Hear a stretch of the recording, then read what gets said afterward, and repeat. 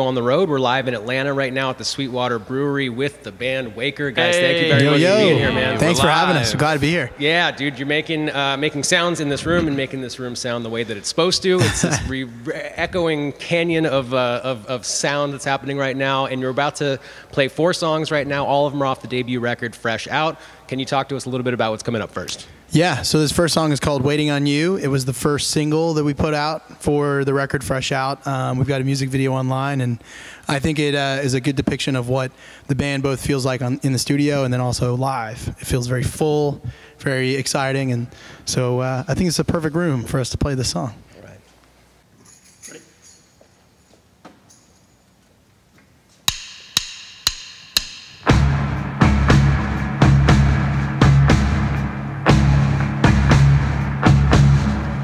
With the sun on your shoulders, you can feel me there. Oh, nothing lasts forever, and I know you're scared. Let it out and let it in. Time for tying up the ends. Peace and quiet in the day, just to set you on your way. Don't keep me waiting on you.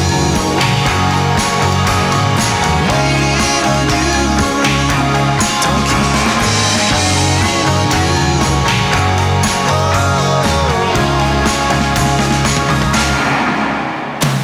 Light as a feather, you've flown away. Off into wherever, forever to stay. Ooh, we're the best of you and me.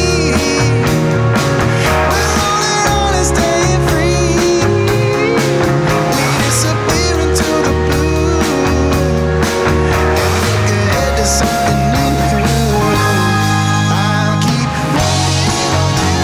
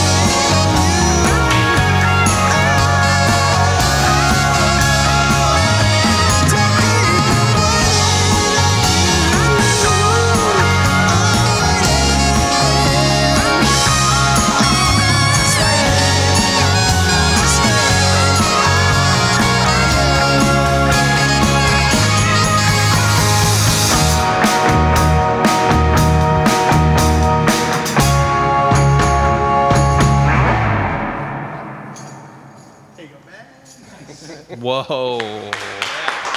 Thank you very much. Thank you.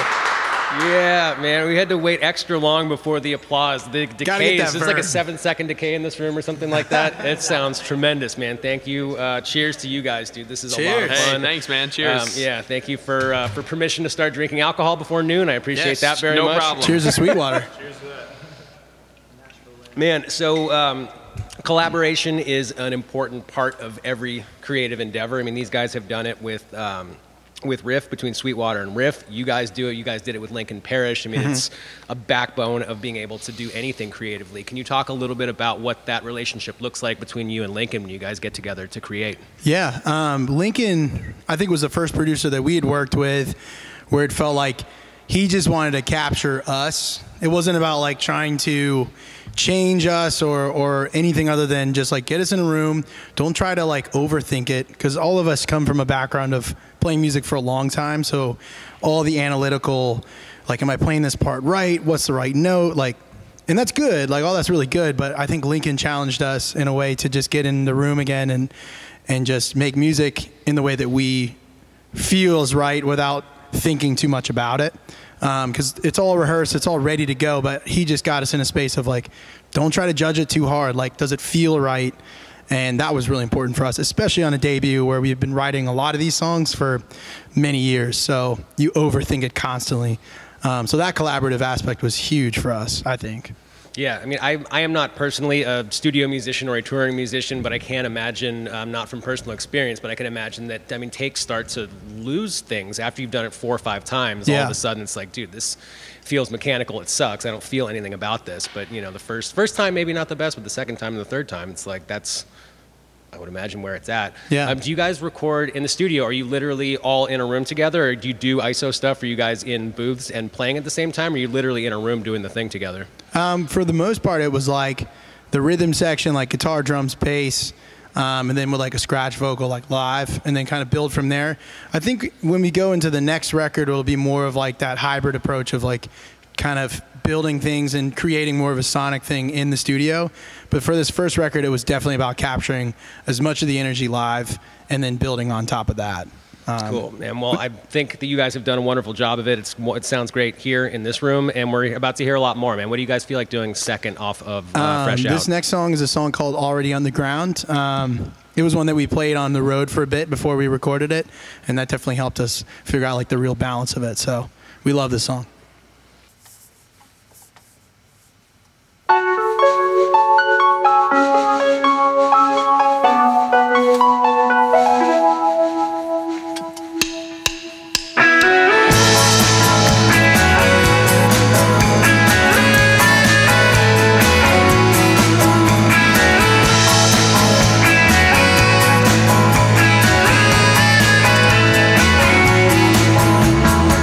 I'm sick of waiting.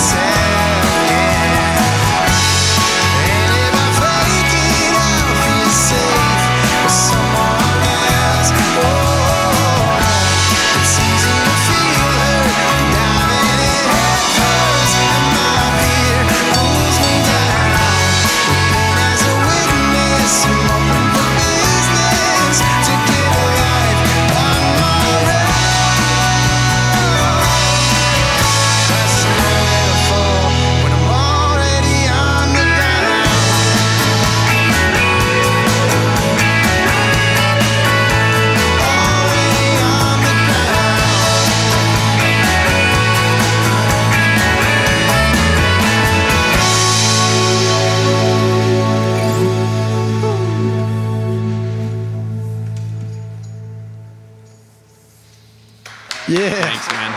Thank you so much. Wow. Excellent. Thank you, guys. Man, so I know the musical partnership for at least some of this band goes back a really, really long time. Can you talk about some of the musical artists that were important to you that sort of informed a common musical vocabulary for you guys coming up from the 5th grade until now? Yeah. Well, Connor and I met in Denver when we were in 5th grade, and I think both of us early on, it was like the Beatles and the Allman Brothers and Otis Redding and stuff like that we kind of shared love over, like Led Zeppelin, everybody that's a musician at that age. Led us to Nashville, and then everybody else we met through going to Belmont University. So Dave is a very big Genesis fan. Ryan's big with a lot of, like, whether it's Yes or other prog bands, as is Ryan Ladd, our bass player, and then Alex brings the beautiful sax sound to the band. So, like, there's a shared interest of a lot of different genres of music. So I think the fun part was, and it's fun every day, is figuring out how do we fit it all together and keep challenging ourselves. And Alex is a huge Kenny G fan. You could scream into that 57 and we'd probably hear you. But yeah, no, I think it's pretty natural. Like, none of us have ever, I think we're constantly sharing music, and so we're always learning new stuff. We're always on the radar of what can we learn from, and what's something that we're learning from right now that somebody else might get something out of too. Nice. How about upcoming shows of other bands that you're going to just as a fan? Are there shows on the horizon that you're particularly looking forward to right now? I mean, the other day, McLean and I saw that we love this band called The Dip, and they're based out of Seattle. It's like super cool horn-based band. They're playing at the Brooklyn Bowl in Nashville coming up in the spring, and we just saw Talk, which is a band that we opened up for in Birmingham. Talk, fellas. New friends of ours, and they were just playing at the Basement East, so we went through and saw their show there. So it's just it's constant. I love living in Nashville for that reason. You guys were talking about going to Jan's place, and it's like, I remember seeing him play with Soul Cat back in the day. And so it's very collaborative. It's very connective in that way. Jan may very well be watching this right now. I love it. I love that reference. What's up, Jan? Yeah, we have a wonderful time every time we're in Nashville. The community feels very welcome. It's nice to be able to see a rock and roll concert and a baseball game at the same time there at the Brooklyn Bowl. It's pretty fun. Man, thank you again for doing this. And we're only halfway through right now. There's still 2 more songs coming up off of Fresh Out. What are you guys going to do third today?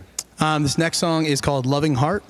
Kind of like 50s doo-wop inspired in a way, I guess, but yeah, we love this one too. This one I think is more, we love the studio recording of it, but it's become one of our favorites to play live. Yeah.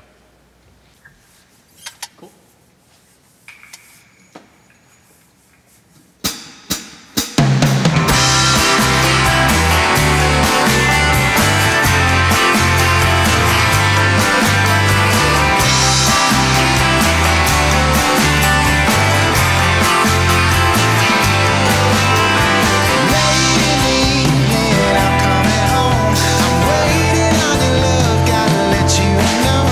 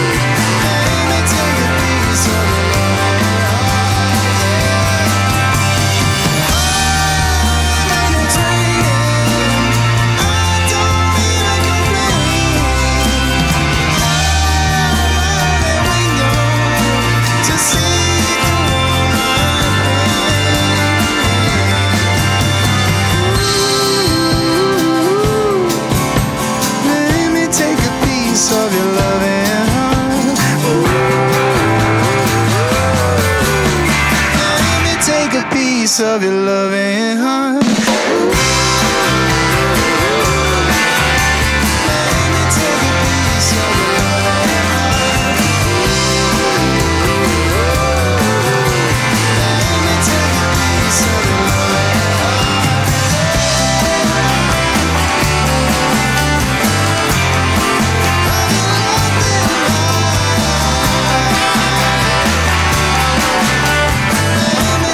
Piece of your loving heart.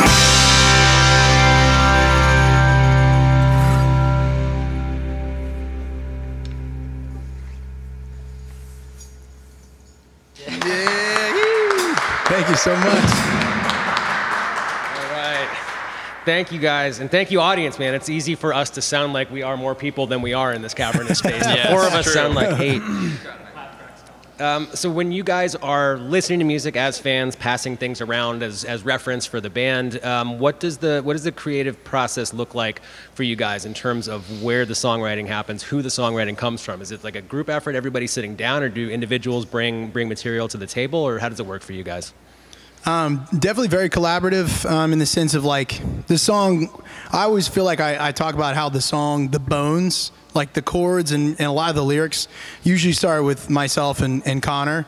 But I mean, the songs would never be what they are without everybody. Like we might work on getting that structure, and then when we bring it together as a band, it's like it just comes out as a whole nother thing because of that.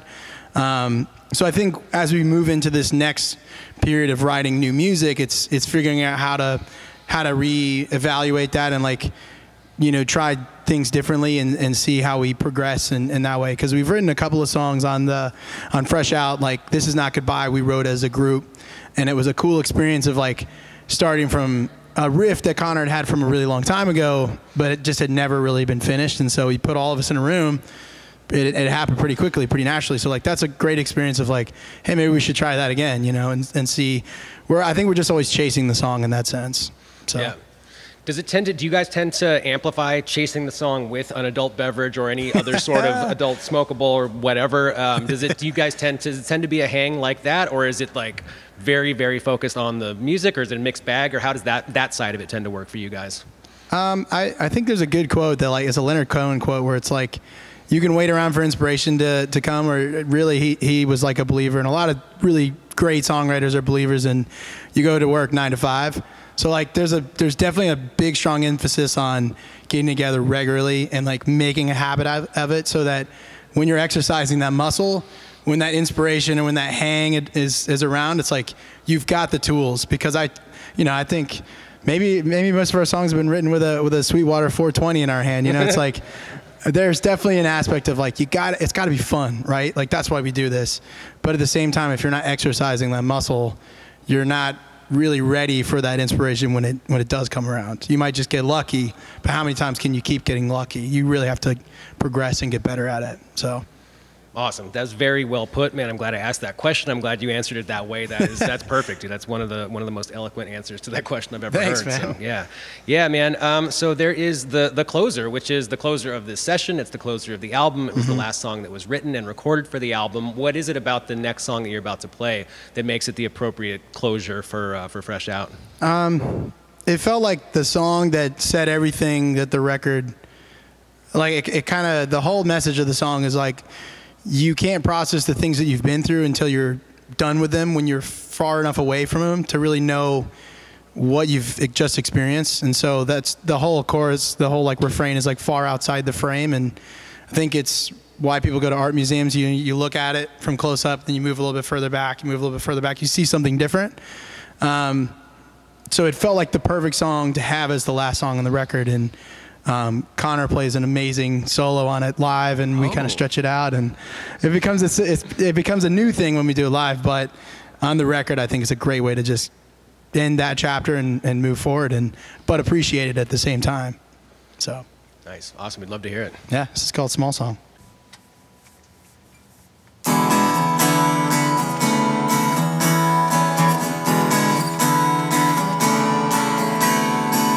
If it gets too heavy, take it off your back. And when you're feeling ready, waiting on your attack.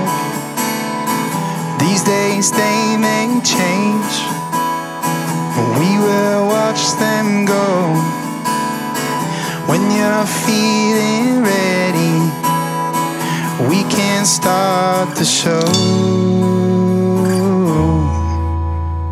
Nothing lasts forever, oh, nothing stays the same, but the view is always better from far outside the frame. Far outside the frame. Far outside the frame. Far outside the frame. Far outside the frame.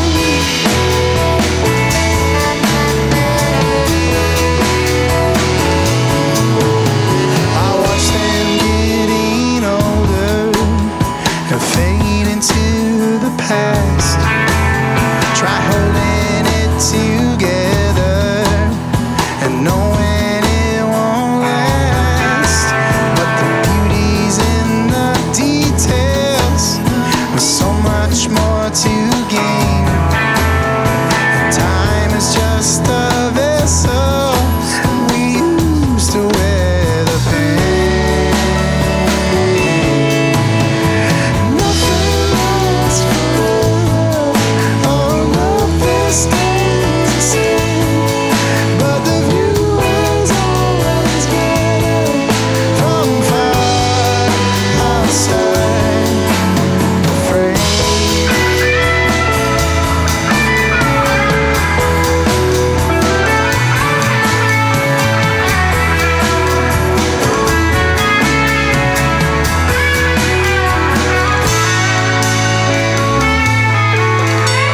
He moves across the table, reaching for her hand. Is she still his woman? Is he still her man? Everything is changing, and we all move along. Yeah, I never use the biggest words to write the smallest song. Nothing lasts forever, oh, nothing stays the same, but the view is always better from far outside. Oh, far outside. Oh, far outside the frame. Far outside the frame. Far outside the frame. Far outside the frame. Far outside the frame. Far outside the frame.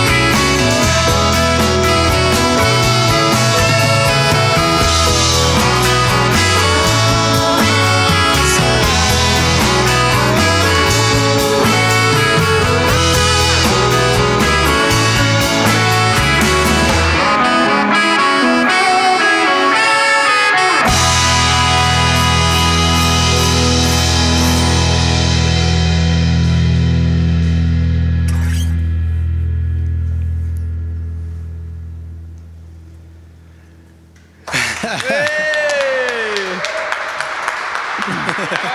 Yes. Thank you, guys. Well done, Connor. Well done, everybody. Thank you so that much, was man. a lot of fun. Thank you for kicking off this SweetWater Brewery series the right way, man. I feel good. I feel ready for. We're doing 15 of these in the next 3 days. Amazing. You guys are champs. Yeah. And you guys are very busy as well. Can you tell us a little bit about the Talkbox Radio Showcase tomorrow night in Nashville? Yeah. So our producer Lincoln Parrish is throwing a show tomorrow night at the basement, the OG basement.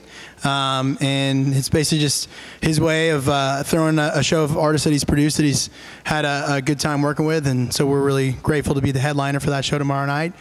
And then from there, we'll just be kind of getting back to writing music, but we're excited for the show tomorrow night. So if you're in Nashville, or if you feel like traveling, come on out. It should be a lot of fun. All right, man. Thank you guys again for coming and doing this. We'll see Appreciate you you guys. next time. Thank you. Thanks to SweetWater. Thanks for having me.